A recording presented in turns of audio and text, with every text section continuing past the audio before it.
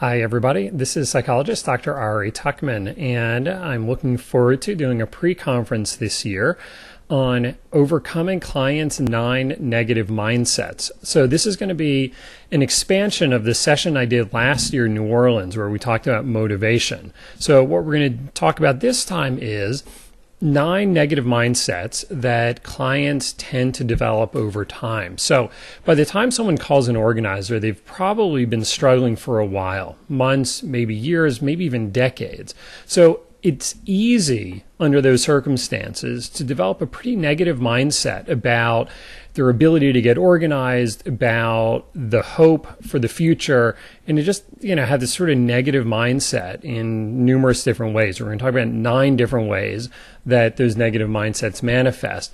And the reason why this is important is no matter how phenomenal, no matter how brilliant your organizing ideas are, they're only going to be as effective as the client's willingness to use them in their ability to apply themselves to the task at hand. So that's where the motivation comes in. That's where the mindsets come in.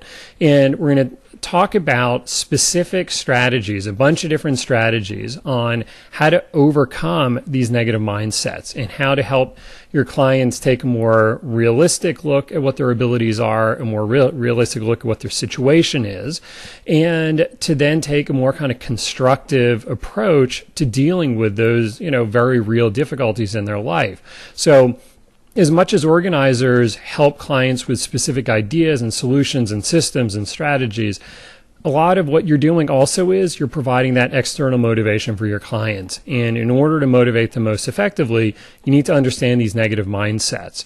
And once you understand the negative mindsets, it's then a whole lot easier to know what to do to help your clients move forward. So that's what we're talking about on this one. And I look forward to seeing everybody in Phoenix. Should be fun.